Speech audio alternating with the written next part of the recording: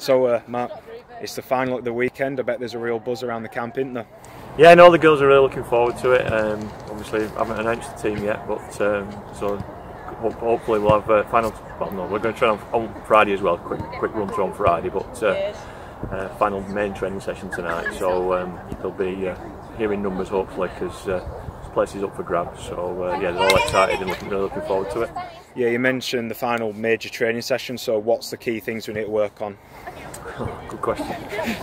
Just continuing, what we've been doing over the last few games. Really, last real game was a semi-final, and the girls did really well in that. So more of the same, really, taking what the girls did in that game into the final, really. So fingers crossed they can replicate that performance in the scoreline as well. Yeah, and you mentioned the quality of the performance in the Wakefield game in the semi-final, and since that was our last competitive game, do you think that helps? Still going into the final now on a buzz? Yeah, I think so, and obviously the girls have had a good rest, because that was a couple of weeks ago now. So some of the girls that have had injuries and little knocks and playing with knocks, they'll be better recovered now. So yeah, we'll be raring to go and ready to go on Saturday.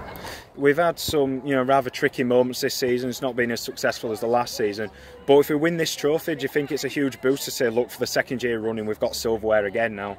Yeah, I mean, it's always great to win trophies. It's not a trophy we set out to win or wanted to win, but it will be some silverware. So yeah, we'll be going all out there to win some more silverware, and it'd be great if we can do, because it's a completely different side to the one that the double last season.